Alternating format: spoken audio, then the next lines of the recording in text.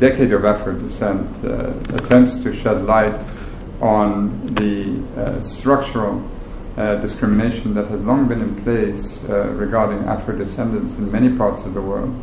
And the General Assembly recognized this when passing a resolution last year to inaugurate this decade, where through a series of regional conferences, and beginning with this one here in Brasilia this year, we will properly analyze the extent of the suffering, the challenges faced by Afro descendants in these regions, with a view of trying to change the dynamic such that the deep discrimination, the levels of poverty, the levels of denial of basic human rights when it comes to education, healthcare, when it comes to access to the very instruments of government, the democratic institutions, this can all be at least reversed for the future generations of Afro descendants.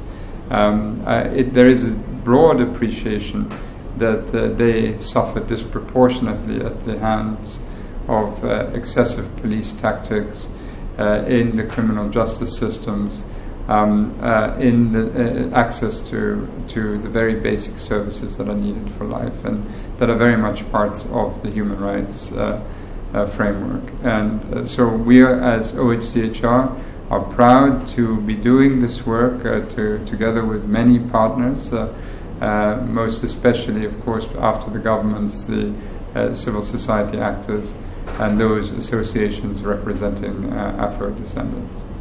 Well, it's clear from the Sustainable Development Goals that the overarching theme is not leaving anyone behind.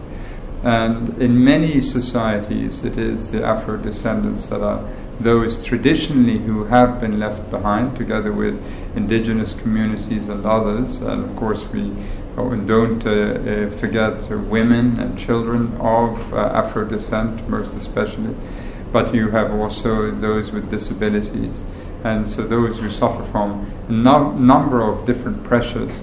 And we hope that the SDG framework will enable a new thinking such that development must be undertaken from a rights-driven approach. And so certainly we see these as overlapping. One shouldn't also forget that the SDGs, unlike the MDGs, is universal in its outlook. So it looks at all countries. And here this is fundamentally important because it's not just Afro descendants in the developing world, but also in the OECD countries and elsewhere. And I think this is a fundamental point we have to make.